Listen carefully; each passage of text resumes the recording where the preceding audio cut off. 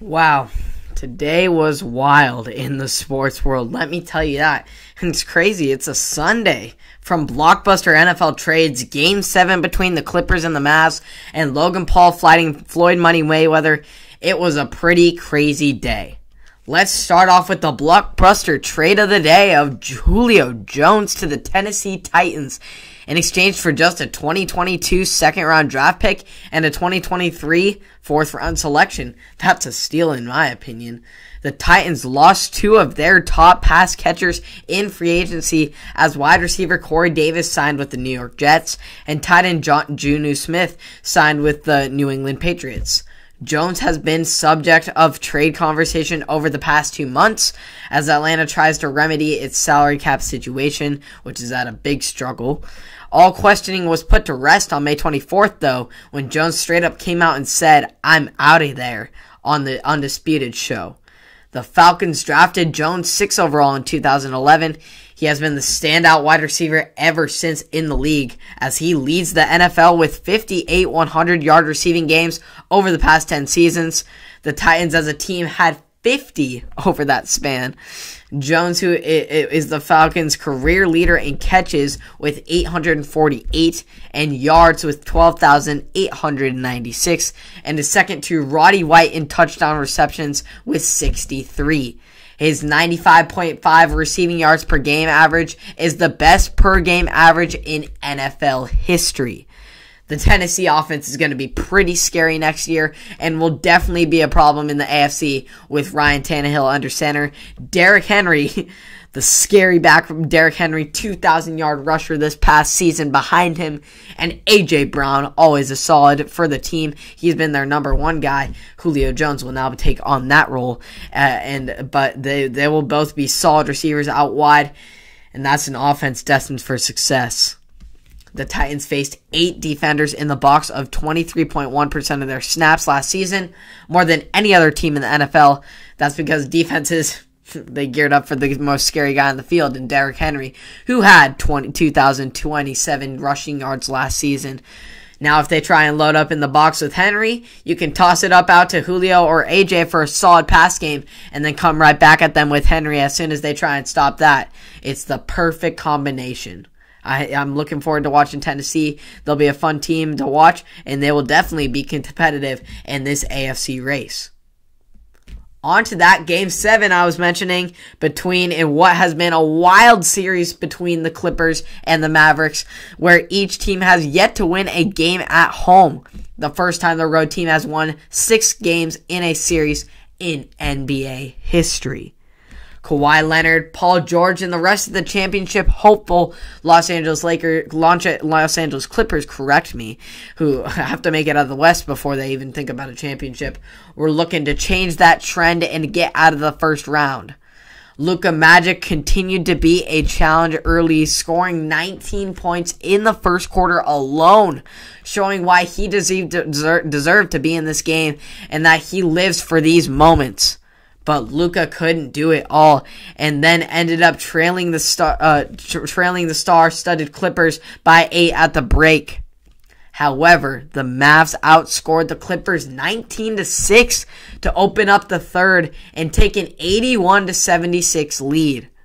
But when it's Game 7 and you got Kawhi Leonard on your side, it's going to be hard to lose. He wasn't going to let that slide as he took control and got the Clips en route to a victory on the biggest run of the game, outscoring the Mavs 24-4 to go up 100-85. Defensively, Leonard came up with a big block, and Mon helped contain Doncic, who had the Mavs' only points over the end of the third. That stretch does not deny the greatness of Doncic in the game with his 46 points, 14 assists, and 7 rebounds in a Game 7 to lead the 5th-seeded Mavs, who have yet to win a playoff series since capturing the NBA championship in 2011, which we know Mark Cuban, the owner, had an incredible time building up this team back in 2010 with Dirk winning that championship. but he has his work cut out for him now in the next decade for him this offseason, as he's going forward to try and get another star to coincide with Luka in Dallas to push forward this organization in the right direction. Offensively, Leonard was just consistent as always. We know what he brings to the table, but especially in this series where he became just the fourth player in postseason history to have at least 200 total points while shooting at least 60% from the field in a single series. The last player to do such a feat was a center in one of the greatest centers of all time in Shaquille O'Neal of the 2000s Lakers. But the Mavs lost to the Clippers in 6 games of the first round in last year's bubble in Florida. It's tough when you have the same rival, and obviously you don't want to lose that one again, Doncic said after the game. It was a great back-and-forth series where stars showed out their skills, and props to Luka once again, who fought through nerve damage in his neck to keep in full contention with this high-caliber Clipper squad, who I now believe, after seeing this perseverance, will have a fighting chance to make it out of the West. But my favorites right now are those hot Phoenix Suns, who just took down the reigning champion Los Angeles Lakers. So now we'll head to the boxing ring. Ding, ding, ding. Fight night on a Sunday. That sounds kind of strange. Well, it was kind of strange in of itself, the fight was, with social media sensation Logan Paul taking on one of the greatest fighters of all time in one of the most lopsided bouts you would ever see in Floyd Money Mayweather in a highly anticipated exhibition bout. It was announced before the fight that both fighters went the distance. There would be no winner, and there would be no judges. No winner would be announced. Well, Logan Paul, that YouTuber Logan Paul, lasted 8 rounds with Floyd Mayweather. That is impressive in of itself.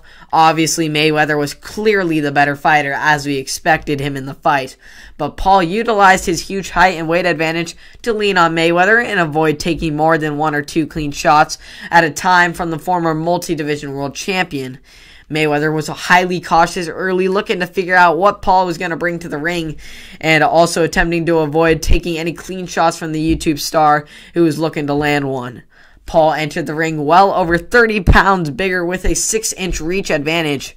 After playing almost exclusively defense in the second round, Mayweather finally turned up the offense in the third, opening up with some clean left hooks that rocked Paul's head and back and forth, mixing in the occasional overhand right. I mean, you never know this guy, Paul said. I'm going home thinking, did Floyd let me survive? It's an honor and grace to be in the ring with him. This is the coolest thing ever. You're right, Logan. That was pretty cool and brave of you to step in a ring with little experience with one of the game's greatest and most experienced. And heck, you have the honor in saying that you lasted the whole fight, whether he was more prepared or not prepared. You still lasted 8 rounds with Floyd Money Mayweather, and no one can take that away from you. So, overall, crazy Sunday filled with excitement for the future and some rebuilding for the future for the Mavs. Excitement for what the Clippers can try and do heading into the series with the Utah Jazz, try and take down them to clinch their first ever conference finals appearance. And then, of course, Julio Jones is going to totally transform the Tennessee franchise to that next level that they need to get into the AFC and hopefully a Super Bowl appearance if they go that far. But they're going to have to get past that guy, Patrick Mahomes. And then, of course, just a really fun, entertaining fight between Logan Paul and Floyd Money Mayweather. I paid money for it because I thought it was entertaining, and it was entertaining for me. And I think if we have some more little exhibitions like that, you don't have to pay for it, so don't bash on the fights. If people who want to be entertained will be entertained, and there were much people entertained, especially as we saw by the payout numbers for Logan and Mayweather. People want to watch it, and so then the boxing is going to give it. Hope you all enjoyed. You can catch it all and more on Apple Podcasts, Spotify, and or YouTube, and I'll see you soon. Have a great day.